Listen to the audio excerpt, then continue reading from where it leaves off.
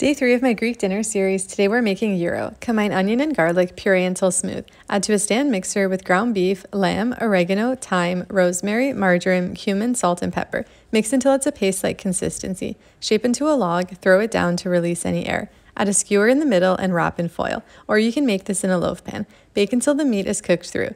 Shave thin slices of the meat and pan fry it to get it crispy. Assemble your pita with toppings and enjoy.